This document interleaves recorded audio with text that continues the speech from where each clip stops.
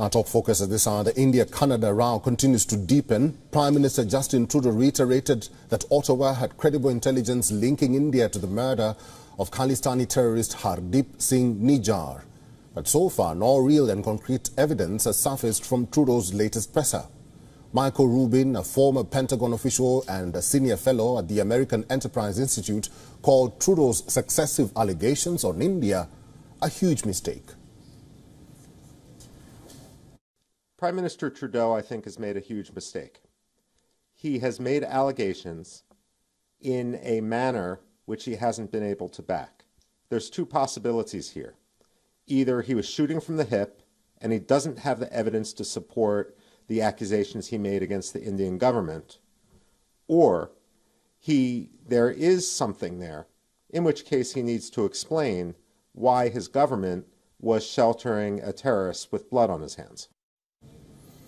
As per reports, the Canadian government claims that it amassed both human and signals intelligence in a months-long investigation into Nijjar's murder.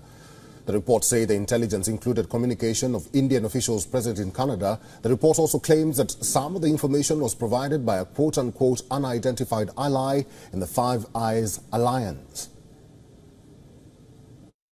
In regards to India, Canada has shared the credible allegations that I talked about on Monday with India. We did that many weeks ago, and we are there to work constructively with India, and we hope that they engage with us so that we can get to the bottom of this very serious matter. The Prime Minister stressed on the wild allegations, but not substantiated with any tangible evidence. Allegations are usually substantiated by credible evidence, but Prime Minister Trudeau chose to offer more allegations to back his previous allegations.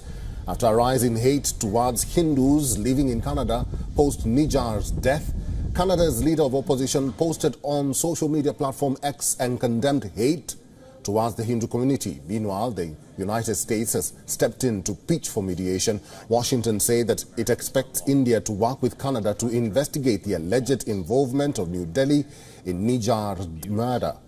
U.S. Secretary of State Antony Blinken said that the United States is both consulting and coordinating with Canada on this issue. The White House has spoken of its concerns over the allegations earlier, but Blinken is the most senior U.S. official to have commented this far. We are deeply concerned about the allegations that Prime Minister Trudeau has raised. We have been consulting throughout very closely with our Canadian colleagues, and not just consulting, coordinating with them on this issue. And from our perspective, it is critical that the Canadian investigation proceed, and it would be important that India work with the Canadians on this investigation. We want to see accountability, and it's important that the investigation run its course and lead to that result. Now, amid these diplomatic tensions, Indian auto giant Mahindra & Mahindra shut its Canadian associate company Rason Aerospace Corporation.